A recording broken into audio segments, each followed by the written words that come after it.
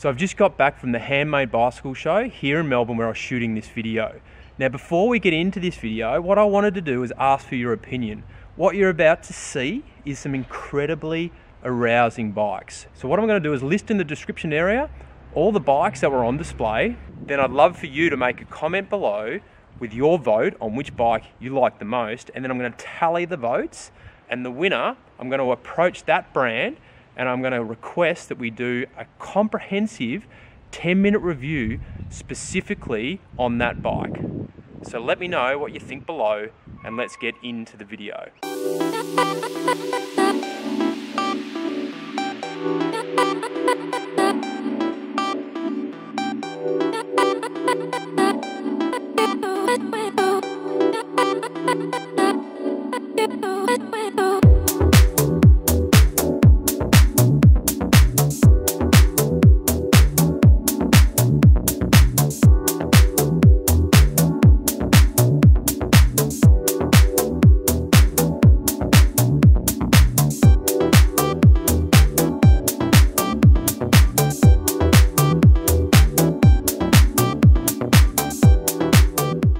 Cam, good afternoon, mate. It's alright. It's good to see you.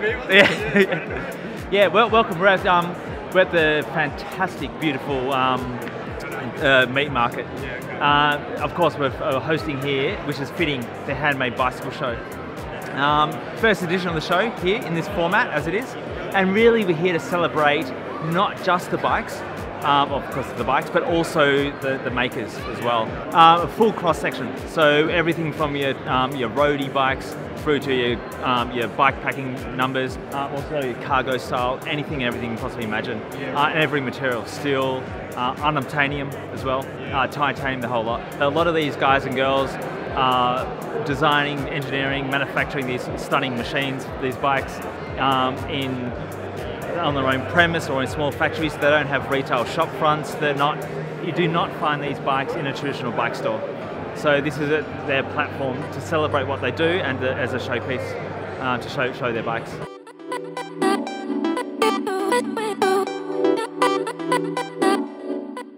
Yeah, so Moro Cycles, we're from Perth in Western Australia.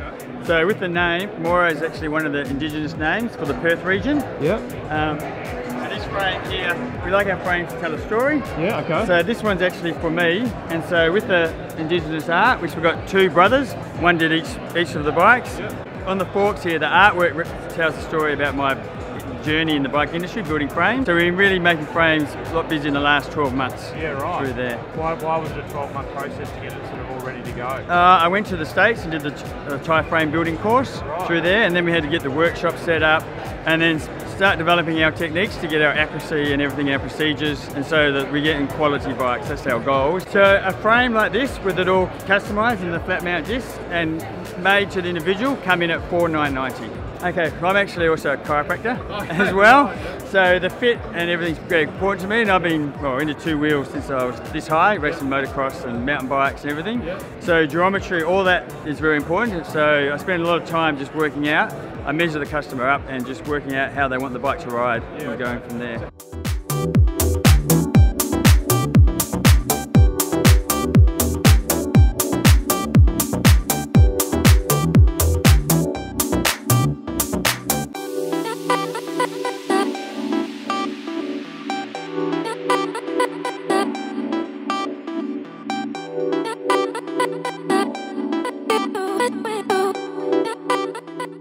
Stoomper, yeah. Stoomper is an American brand based in Oregon. The word Stoomper is a Flemish word. I lived in Belgium for about 11 years, and it means mashing a big gear.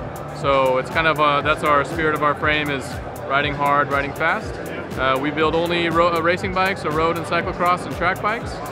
This here is a Taylor. It's our steel frame. It's made of Columbus Life tubing, Dedichai head tube. And then we offer it obviously in a lot of custom options, disc, rim brake, custom geometry. This is the Vincent, that's our new titanium model. So yeah, similar geometry, fits up to 28mm tire. Yep. And then we have, what can I say, a little bit different paint here. We use the naturally brushed titanium, and then we have a special ceramic satin finish paint that we bake on there.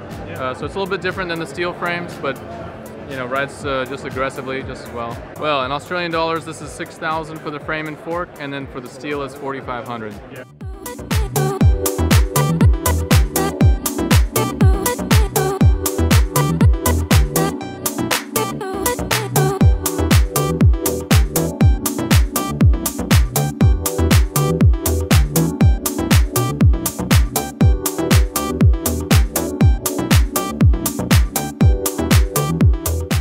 Spray painter, paint bikes. Yeah, you got a few on display here today. I have got a few on display. I've got a Trek, I've got a Prova, or I'm going to say a Prova, I've got 3 Provas, I've got a Curve, I've got to help the boys over at Bastion with a few over there. This Trek here, this started off as a damaged frame a mate got repaired and turned up and said, can you paint it to suit my jersey? And when you have a look at the jersey, you'll realise yeah, pretty out there sort of idea. What colour was this frame originally? Silver. Silver with white logos, and as you can see, she's a pretty out there idea. So I contacted the guys at Epics who made the triathlon suit and said, got a guy here wants to do it, and you're more than welcome to the photos and blah blah blah. So yeah, they sent me the file for the graphics and away we went. And how long did this take? Probably 60 hours. There's 12 hours just in the rear triangles. Did you like doing the crazy stuff? When it's finished, yeah. Halfway through it, yeah, not so much. Just pulling what's left of your hair out. But when you look at the end result, yeah, it's pretty cool. Steve, did you do the helmet as well? Yeah, did the helmet. So the helmet was originally white. Right. And he goes, yeah, to complete the package, can you paint the helmet to suit? So, yeah, crazy idea it was, but we managed to pull that off too.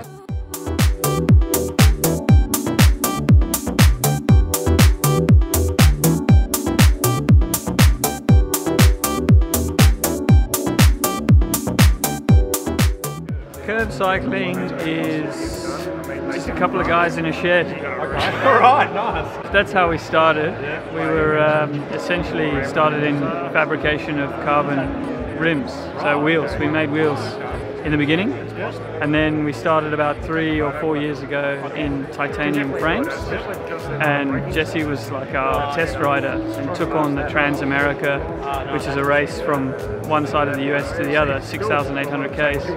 And we tested our first frame, the Belgie, on that, and he won. Proved that it was actually, titanium was super comfortable but super strong and was able to handle everything Jesse could throw at it. Curve was kind of born from those adventures.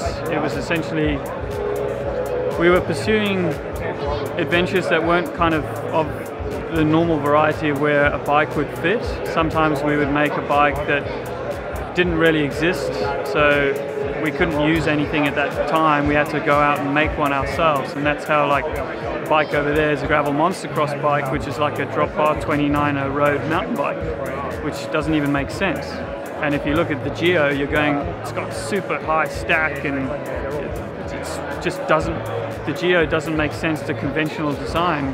How does anyone fit on it? And I was like, well, there's a premise for that. So Curve is essentially a bike brand that makes titanium and steel bikes to pursue any adventure that you can dream of. So here is the Belgie Air. So the Air wasn't ever supposed to be made into a production. It was one bike to celebrate our founder, Steve.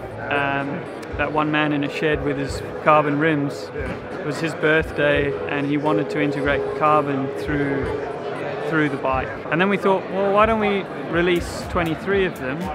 It was a collaboration with Bastion.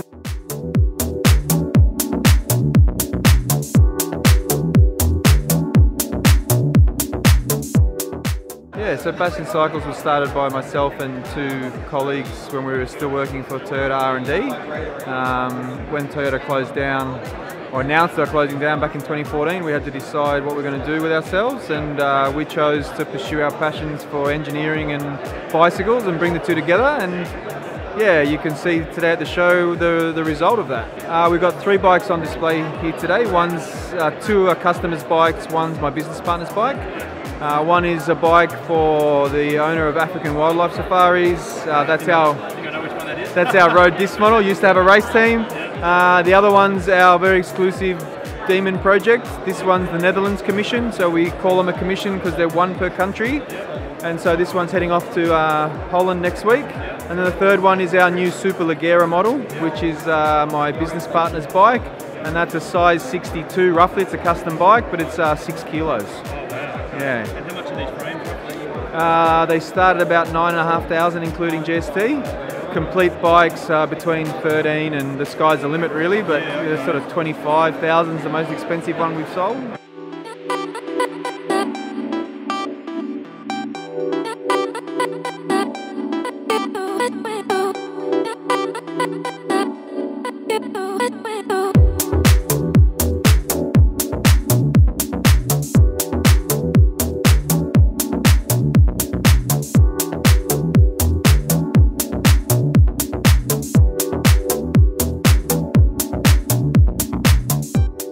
So our block started in Europe 2 or 3 years ago. I was one of the founders of the Australian business, but I founded the Australian business with the 2 Dutch founders who started it in Europe.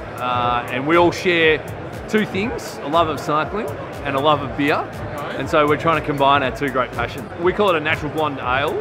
And so the best way to describe it is it doesn't fit into any of the classic categories because our brief to the master brewer we worked with when we came up with the recipe, we said we want to have the most refreshing beer you can have after a ride.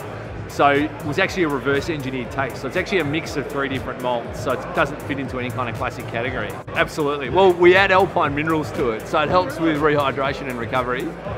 So it all helps us ride full gas again the second day after the drink the night before. Easiest way is to order it in the web shop online from our website. Then we also have a stockist network that we're growing out.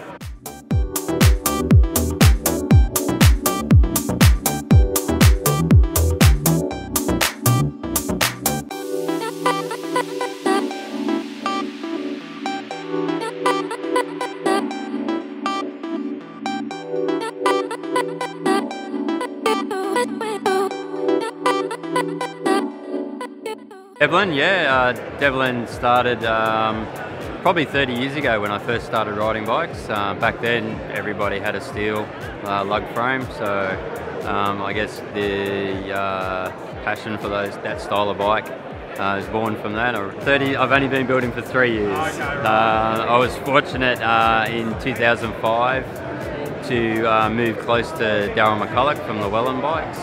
And I pestered him for a few years with probably silly questions to him, but he was very generous with his time, and I learnt way more from him than he probably thinks he taught me. My frame's steel with lug construction. I like, I guess, the simplicity of that construction, the ease of build, but it does allow to build some pretty high-performing bikes. I love pushing the envelope with lug building. The bike behind you, the Crit Pig, Ben Wallace, who painted that frame, that's his personal bike. And Crit Pig. Crit Pig. Yeah.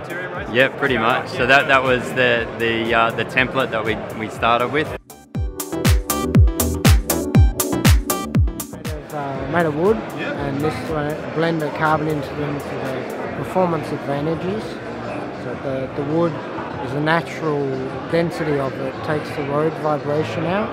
So it's a very smooth, silky, silent ride, similar to your steel, but because of the flexibility of the wood, it provides the larger diameter tubes you can make it stiff like carbon. So it's got the best of both. So how much wood would be in these frames? Percentage-wise, the carbon, about 90% wood.